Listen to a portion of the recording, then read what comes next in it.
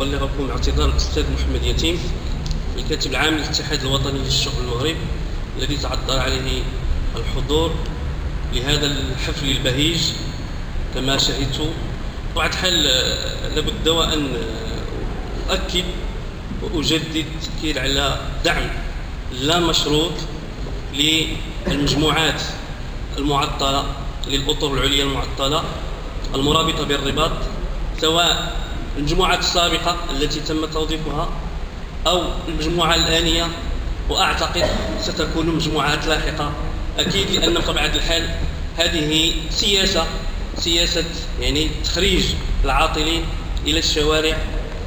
النقطة الثانية لا بد من أن يعني مسألة ديال الاستنكار والشجب والتنديد بالمعاملات والاعتداءات التي تتعرضون لها من طرف قوى الأمن، وهي بطبيعة الحال سلوكات جبانة، سلوكات تعود بنا أو ترجعنا إلى العهد البائد، العهد الذي بطبيعة الحال لم تعد تنفع فيه مسألة العصا والاعتداءات والمسألة ديال التحرشات إلى غير ذلك. هذا الأمر هذا تبعناه عبر وسائل الإعلام. المسألة الثانية الدعم كامل لكم كذلك في الحصول على حقكم المشروع في الشغل وفي التشغيل، وهذا من الكرامة ديال الإنسان يكون كاين شغل، كاين سكن، كاين تغطية صحية إلى آخره. أكيد أنكم بعد انتقالكم إلى المرحلة المقبلة أي بعد الحصول على الوظيفة ستحصلون على أو ستواجهوا المعاناة الأخرى هي التي يواجهها الموظفون بقطاعات الوظيفة العمومية.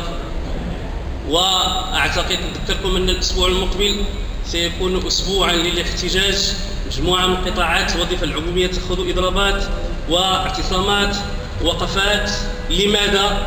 بسبب التنكر بطبيعة الحال الحكومة للمجموعة ديال المطالب، مجموعة ديال الالتزامات، مجموعة ديال الاتفاقات.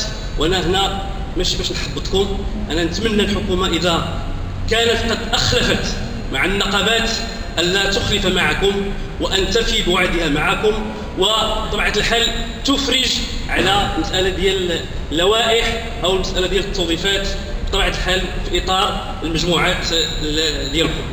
الأمر الآخر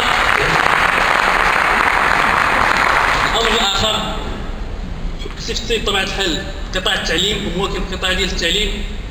وزارة التربية الوطنية في حاجة إلى 30,000 ما خصهاش غير 1800 ولا غير 2000. الخصاص مهول.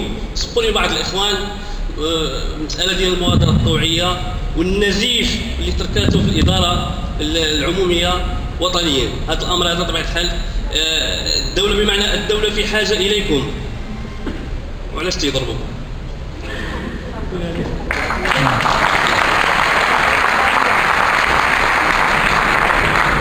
حتى لا أطيل، مجموعة ديال الأفكار، مجموعة ديال الاقتراحات سبق لي لها الأستاذ حميد شباب طبعا الحال أنه شاطر وهو فيها الرأي، بحكم أصلا التنسيق والتعاون اللي عندنا في إطار الاتحاد الوطني للشغل المغرب والاتحاد العام للشغالين بالمغرب. يعني نزيد نأكد على أن الدعم ديالكم سيستمر إلى أبعد حدود في إطار المركزية النقابية. بطبيعة الحال أعتقد أنا هذا ليس مثل باش نزيدوا، كل المركزية النقابية هي تتمنى الخير.